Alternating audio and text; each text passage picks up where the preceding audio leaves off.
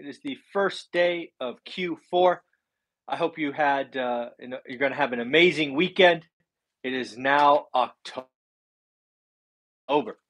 It's now October. 9 months in the books. What have you done this year so far? Have you accomplished your goals? Have you learned your market? Are you adding skills? Or are you still afraid to do the work? Something we do on this channel is we try to lead by example, show you what daily discipline looks like. As an example, this daily financial news tries to go off at 7:30 every morning.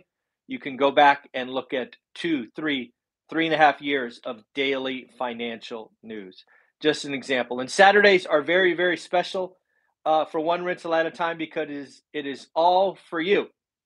We do the daily financial news. Then at 8 a.m., we do 60 minutes live of your questions, my answers. And then at 9 o'clock, we either do a deep dive, like today we were going to do something on probate, or 2, we do a 30-minute private discussion in our private Facebook group. So Saturday, really every day is for you, but Saturdays are extra special. Everything is live. Everything is for you. So again, pretty exciting. If you are in the group, what you are going to get on probate today is you're going to get Rylas Dana. He's going to talk about some key terms with probates, things that you may be confused about. He will define them. 2, he will talk about a real estate or an estate plan for real estate investors. And then finally, how you as an investor could strike up a strategic relationship with probate attorneys for lead flow. And then on top of that, of course, we will take your questions, his answers in real time, and we will go through the list. We will go as long as 90 minutes if we have to. So again, we are giving back. I want to give a shout out to Rylas for doing this for us. And again, don't worry. If you don't have $320, you're not a part of the course. You will get this amazing session tomorrow at 9 a.m. right here on this channel. Hope you appreciate the stuff that we continue to give away. So let's talk about this. I don't know if you've heard, but there was all this kerfuffle, at least in my Twitter feed, about a Federal Reserve emergency meeting scheduled for Monday. I want you to hear that again. Emergency Fed meeting scheduled for Monday. Those words don't really go together. So again, could something come out of the Federal Reserve's meeting Monday? Of course. But let's not get it twisted. This is not an emergency meeting. Emergency meetings are not scheduled. They just happen and we hear about them later. This is a little comical to me, and it just shows how some folks take information and spin it up into this big thing, something bigger than it is. The Federal Reserve on Monday is holding a regular closed board meeting. These happen 4 or 5 times a year between rate cycles or between Fed meetings. So again, Monday's meeting is not unusual. It has happened 4 or 5 times today. It is called a regular closed board meeting, if you would like to search it. Again, I'm not telling you that Monday's meeting couldn't cause something, but I'm saying Fed emergency and scheduled don't go hand in hand. So let's not get over anxious just because. That really helps no one. So again, Monday's meeting is not an emergency. It's not like things are blowing up. It's not that.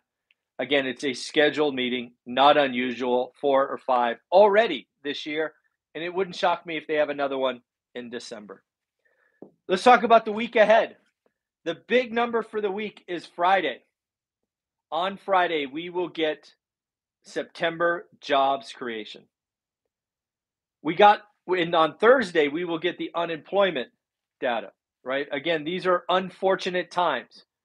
We almost have to root for bad news to slow the Fed down.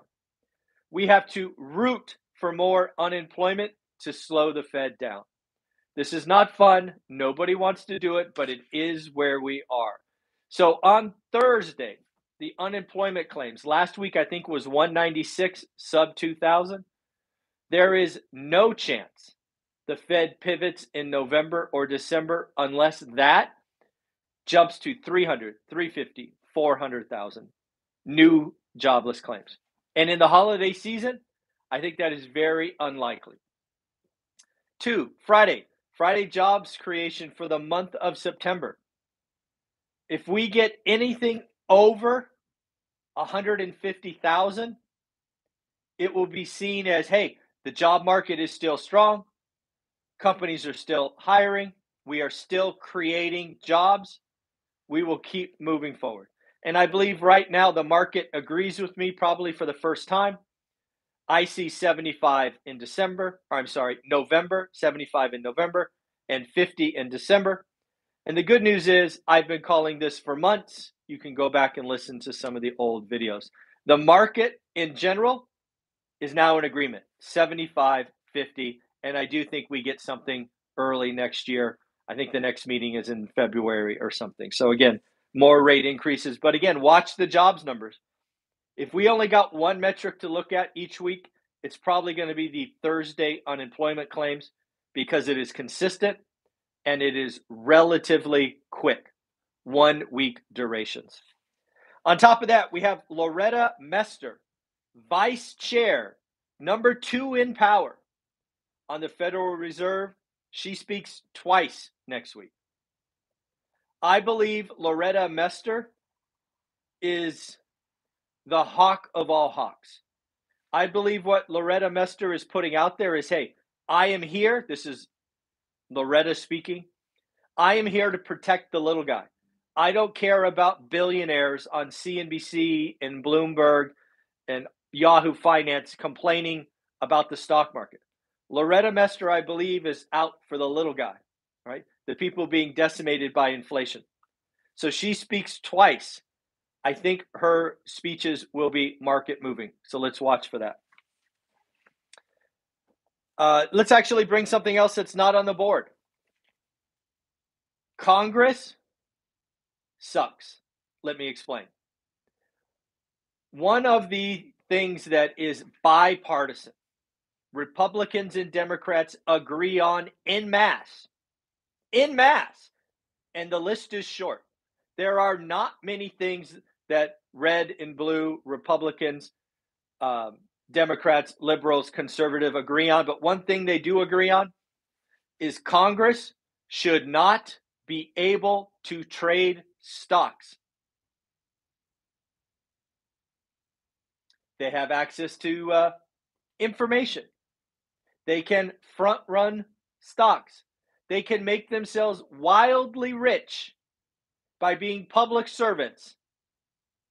Again, we all want them to not have that ability. They were supposed to create and push something through. They did not because they are more interested in their pocketbooks than doing what is right, in my opinion. Why would they? Why would you kill the golden goose? You got all this information, front run stocks, no harm, no foul. Maybe you get a fine, no big deal. This is very, very, very true of just politicians. It is unfortunate. It is why I think we need term limits. It is why it's just a toxic mess sometimes. 2 options. As we sit here today, right? We don't have a time machine. We don't have a DeLorean. We can't go back to the future or whatever you want to call that. We need to understand, do we really only have 2 options? Is one option the Fed raises rate, crashes the economy, kills demand, causes unemployment to spike, causes the recession to bring down inflation? And is the other option only inflation becomes entrenched and all hell breaks loose and the dollar eventually blows up? That kind of feels like where we are, right? We're standing at a fork in the road, given all the mistakes, and the mistakes are long and plentiful. Too low, too long, free money, asset bubbles, all that stuff. I think Jerome Powell actually says that's where he thinks we are. And he is not going to pick let inflation run rampant. So we are going down this other path. I do think that's what he is saying. California. If you live in the great state of California, like I do, our king is going to be sending some stimulus checks up to $1,050 per family. Again, I believe this stimulus check, if memory serves, is to help with gas prices. The checks are supposed to come out in October, just in time for Christmas, holiday season. The state of California is going to give you an extra $1,000 to fill up your tank. If you don't need it, it's $1,000 to go Christmas shopping. Maybe help retailers like Target and Walmart blow through that inventory. I think it's $10 billion. $10 billion California is sending out to help with gas prices. Fed. There's been some talk. Danielle DiMartino Booth, an excellent watch. She is very, very knowledgeable. I love when she gets on there and talks about the economy and the Fed. She is out there basically saying, and I agree with, the Fed is driving with a rear view mirror. What does that mean? Basically, the Fed is operating on forward guidance, forward expectations by looking at the past.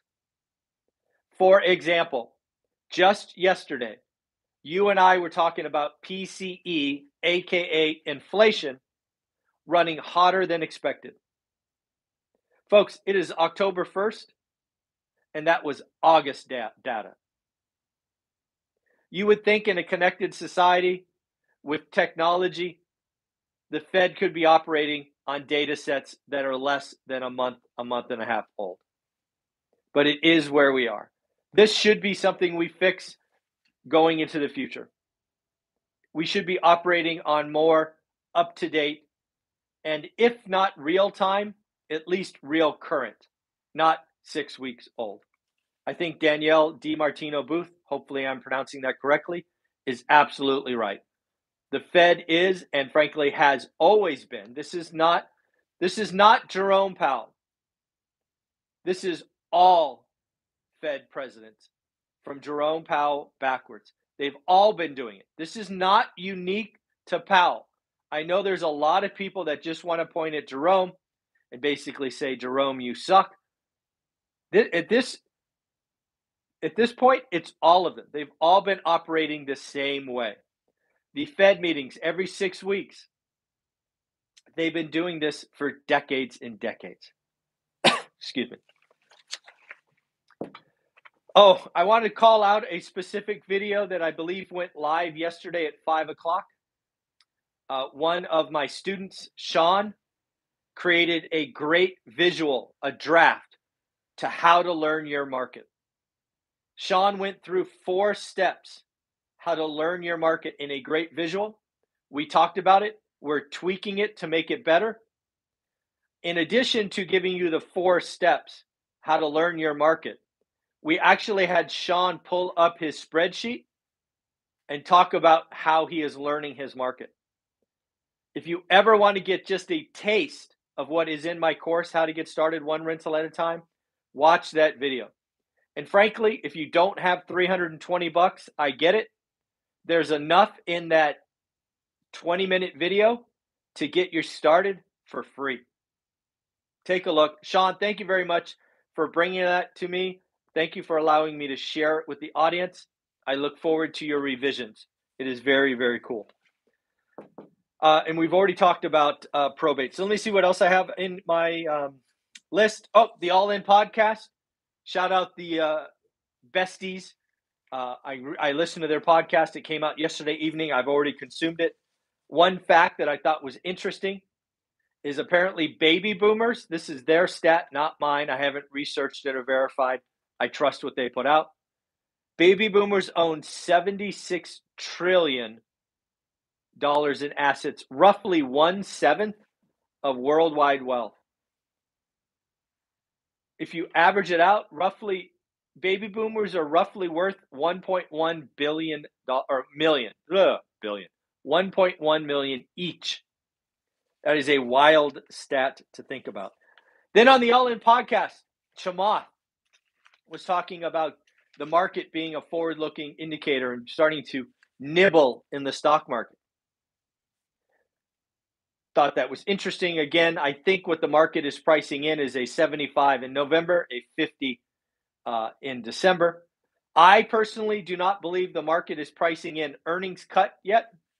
I believe Wall Street is blind or naive or both to just how bad earnings announcements are going to be.